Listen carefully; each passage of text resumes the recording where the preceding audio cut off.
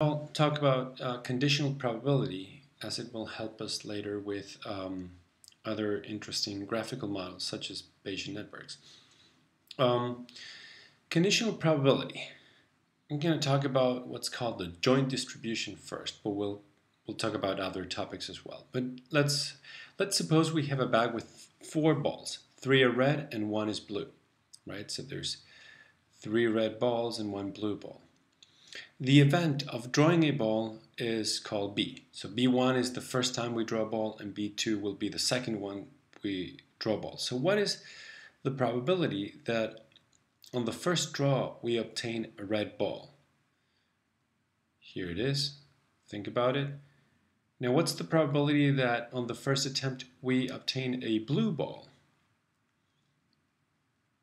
Well, so the probability that we obtain a red ball in the first attempt is 3 out of 4. The probability that we obtain a blue ball in the first attempt is 1 out of the 4 possibilities, right? Now let's consider the second attempt. So we established the probability that the first attempt the ball is red is 3/4, and the probability that the first attempt the ball is blue is 1/4.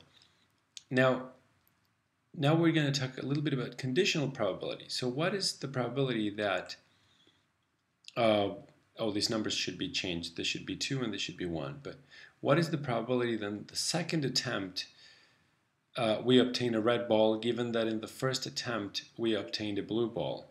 What's the probability that in the second attempt we obtained a red ball, given that the first attempt we obtained a blue ball, and so on and so forth? So what is the probability that in the subsequent attempts we obtain the balls that we want? All right. So in order to answer that, okay, we have to see how many balls are then remaining. Okay, so let's look at exactly that. Well, if on the first attempt I have I picked a red ball. I just fixed it. Oops. B1, that should be not B2, B3, but B2, B1. Sorry, I'm fixing this as I go. All right. So what is the probability in the second attempt I obtain a red or a blue ball, given what happened in the first attempt? So if in the first attempt I obtained a red ball, then there's 3 other balls left. What's the probability of obtaining a red ball after that? Well, it's 2 over 3, right? What is the probability if I picked a red ball in the first attempt? What's the probability of obtaining a blue ball on the second attempt? It's 1 over 3, because there's 1 blue and there's 3 remaining balls. What's the probability if I obtained a blue ball on the first attempt? I have 3 reds left.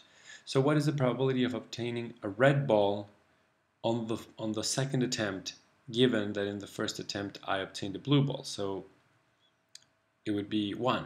I'm always going to get a red ball. So in a table, this is seen as what is the probability that in the first run I obtained a blue ball. What is the probability that the second time I draw I will obtain a red ball? This should be a 1, because there's only red balls.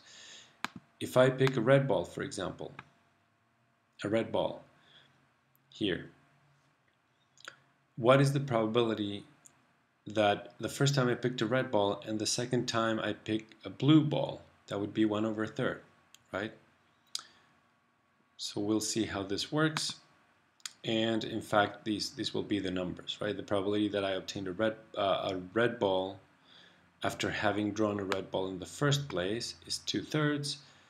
A blue ball, if I drew a red ball, is 1/3. If the first draw it is a blue ball, and the second draw it's going to be a red ball. There is no other probability, and it will never be a blue ball because we ran out of blue balls. So this is the conditional probabilities. What happens in the second attempt given what happened in the first attempt? So suppose we have our bag with 3 balls. Now we have the conditional probabilities.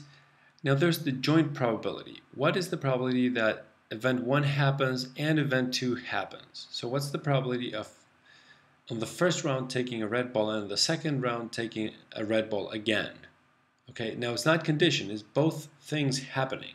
Okay, and you obtain that, for example, just by multiplying the probability of the first event happening times the probability of the second event happening. So, for example, what's the probability that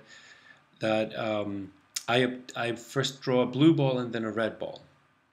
Well, if the first draw is a blue ball, that's 1/4, and the second event, getting a red ball, given that I first got a blue ball, that probability is 1.